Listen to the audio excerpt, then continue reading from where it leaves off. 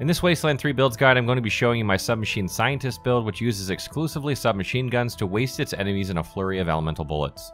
Wasteland 3 can be extremely overwhelming for new players and can cause confusion for veterans alike. In this build guide, I'll explain just how to make this build, including what weapons to use, what skills to take, and which perks to pick up. If you've been looking for a good submachine gun build, then check this one out. The Submachine Scientist uses submachine guns that deal energy damage and fire damage to do increased damage no matter what enemy type they are facing. Energy damage is excellent against machines, and fire damage is brilliant versus organic enemies. No matter which you face, you simply swap weapons to get the added increase in damage. On top of that, you'll gain even further damage by investing in Weird Science, which gives you a 3% damage increase per point with these damage types. And on top of that, Microwave Research boosts your damage even more. You simply do a ton of damage with this build.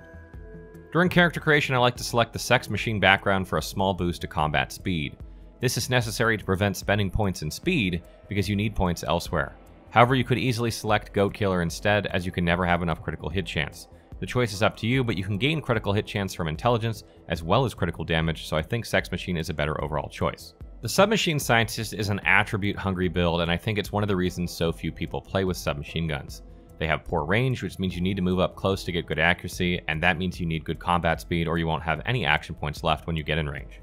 Submachine guns also have terrible hit chance, so you'll need awareness to increase this so you don't miss with half your shots. Intelligence also helps with overall damage, and strength would be great to help keep them alive because they're on the front lines. So what do you do then? Generally, I like to begin by maxing out coordination to get the most possible action points, since you need to move and shoot and move and shoot. And then I increase awareness to boost damage and give me a bit higher hit chance. You can drop a point or two into strength for more health if you want, but you likely won't have the points for more than that. All remaining points should go into maxing out awareness, and anything else should go into intelligence for crit chance and crit damage. You neglect speed here because of the background and quirk that you selected to help with your combat speed. I like to take the Circus Freak quirk for this build because between your background and this quirk, you'll gain 0.6 combat speed, which is effectively 6 points into speed. This removes the necessity to spend points on speed and frees up attribute points to be spent elsewhere. If you don't select these two, you'll have to spend at least some points in speed, and this will reduce your damage. The skill distribution here is fairly straightforward. You want to level up automatic weapons and Weird Science simultaneously, always favoring automatic weapons. You want to max out automatic weapons, but you can leave Weird Science at 9 since this is where the last perk is. You're free to take whatever other skills you want, but weapon modding is not a bad choice because that can really help this build out a ton. The only weapon type you'll be using for this build is submachine guns, but you need to find one that does energy damage, purple numbers, and one that does fire damage, dark orange numbers. These are not always easy to find, and you may actually have to mod existing submachine guns to deal these types of damage. Eventually you'll want ones that deal these by default because their penetration is about 10 times higher. Penetration is the Achilles heel of this build, so using these weapons can get around your problem with it. For armor, you'll want the Spectrum Assault armor set, as this gives you plus 12% critical chance, plus 10% initiative, 0.5 detection time, and 0.3 combat speed. You'll also want the Anabolic Injector to gain an additional action point when you can get it. If you don't have these yet, look for things that boost combat speed, critical chance, or hit chance. In this section, we'll take a look at which perks to take for the Submachine Scientist build, and what order you should take them in. Which perks you can take are regulated by how many points you have in each skill, so this should also give you a roadmap of where to place skill points so that you can obtain these in the proper order. Gopher Hunter. This perk makes cover much less useful to enemies you are targeting, which will increase your hit chance and damage. Accuracy is a huge issue with this build early on, and this perk can help you dispatch enemies that are dug in. Healthy. This perk increases your health by 35, which is going to be a lot for this character since you don't spend many points on strength. You're going to be a frontlines character, so you need to be able to take a few hits. Spray and Pray. This perk reduces your hit chance by 25%, but fires double the rounds for 5 AP, which is 1 more than SMGs use for their normal attacks. This is actually not a bad trade-off because each bullet has its own hit chance, so it's not a 0 or max damage proposition, but usually results in more overall damage than a standard attack. Reckless. This perk increases your damage with SMGs while not in cover. You usually move up to your target anyway, so this is a nice boost to damage. You can always go into cover after shooting if necessary, but ideally this will help kill your target. Note that you gain plus 10% hit chance while in cover, so you might want to use cover anyway until you get a higher hit chance.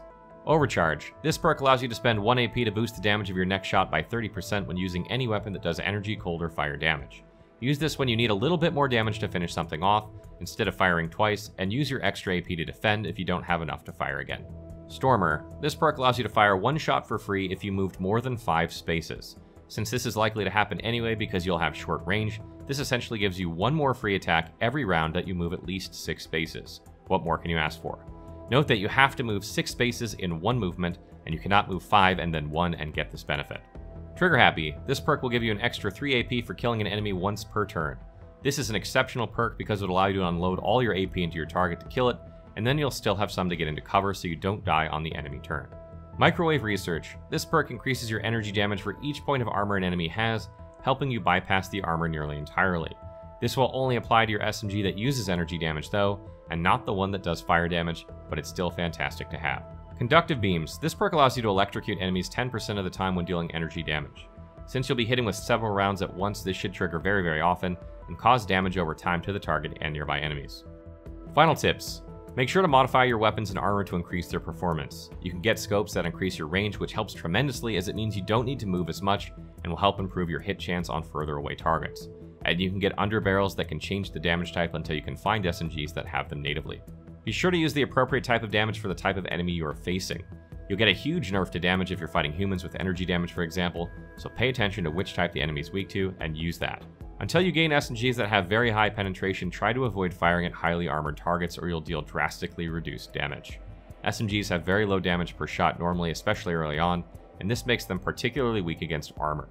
Aim to fire into low armor targets when possible. Plasma grenades are very good on this character because of the boost to energy damage. Use them to take out enemies that are weak to this type of damage that are grouped up, or at least soften them up so that you can finish them off with an SMG burst. Stay tuned for more Wasteland 3 build guides as we explore just what sort of builds you can make in this post-apocalyptic CRPG. And be sure to check out the official wiki if you need more help with the game.